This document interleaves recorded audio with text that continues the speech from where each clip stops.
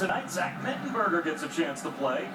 The sophomore transfer from Butler Community College, who spent a year at Georgia before there. And back to the ground, spinning free is Terrence Magee. Breaking tackles. Magee all the way down inside the 25 to about the 21-yard line. He hit that fast, right inside, between the guard center gap. Got good blocking inside, coming right at you. Watch a little bit of help up there by Copeland. Good job clearing the outside and the good cut back inside in that guard center gap.